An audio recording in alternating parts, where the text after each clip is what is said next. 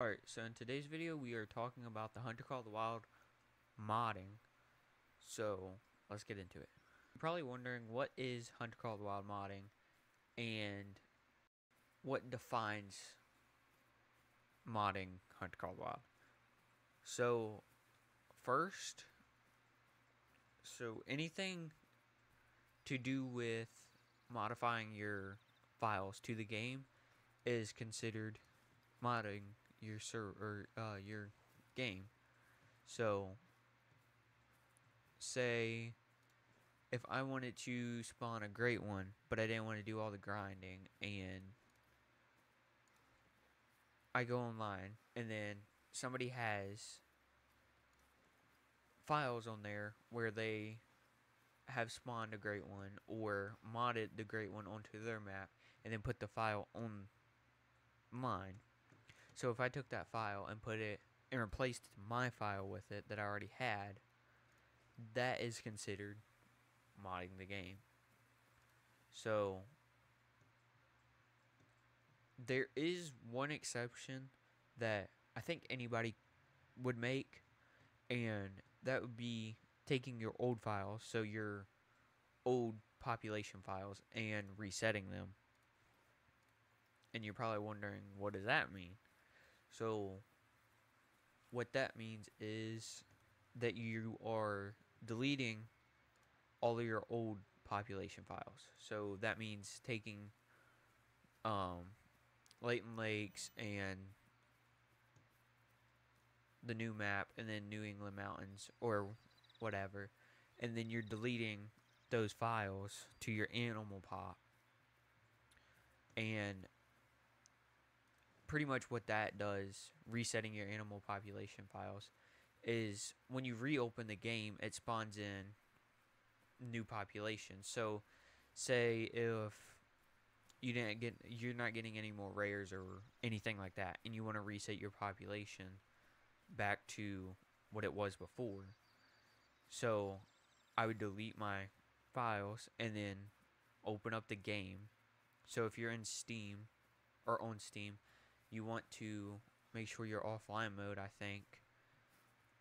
I mean, I don't know how to do it, but you would probably want to go offline mode in Steam, and then you would delete those files and then turn on your game or boot up your game.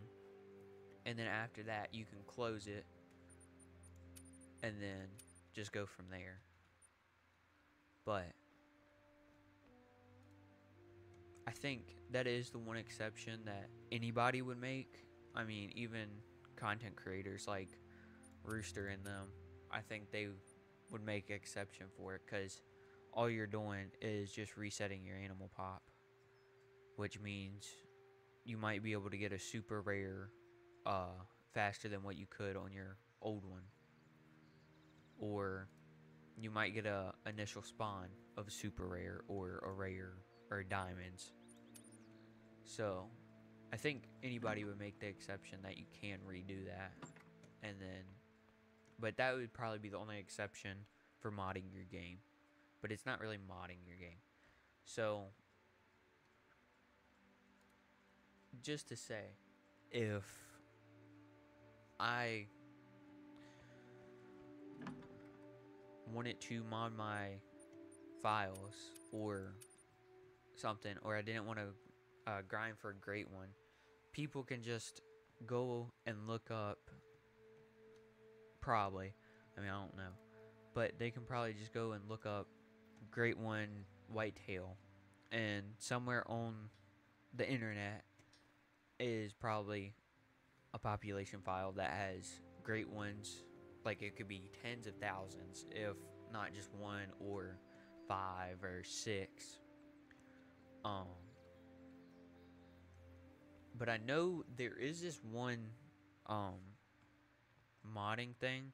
I think it's called Animal Population Changer. I think that's what it's called. And what that does is, I'm pretty sure you can like individually like go in and modify your population files.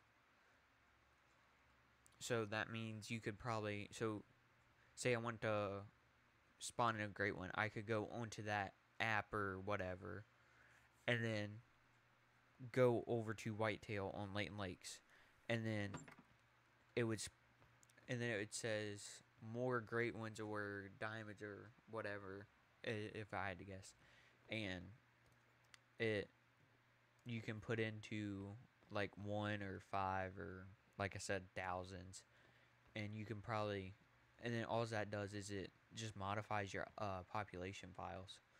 So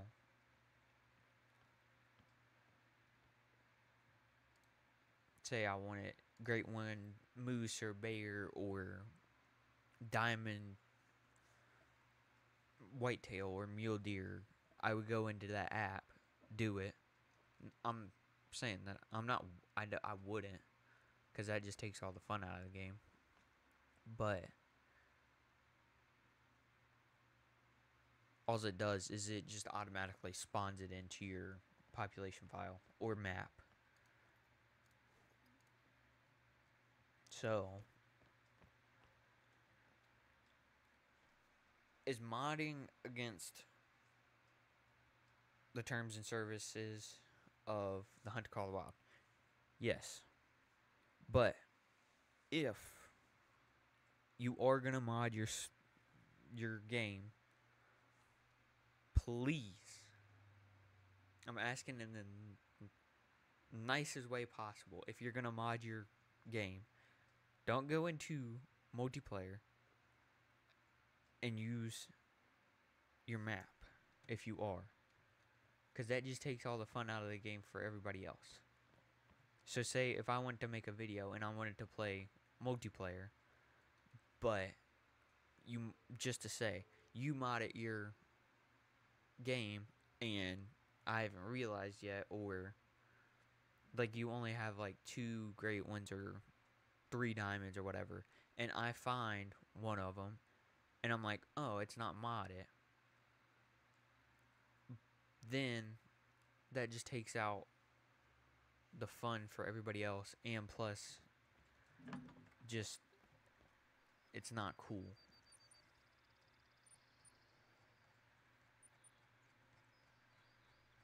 But just, if you are going to mod your game, please don't use multiplayer unless you make it a private or only friends allowed to join. As long as you do that, then I mean, go ahead, it's your game, but just don't go into, just don't make it public so that way other people can join and then ruin the fun for them. But other than that, I think I pretty much got it all. If you like this video and it helped you out, please like and subscribe, and comment down below what you would want to see next, or if you want me to go in more detail of people modding Hunt Call of the Wild.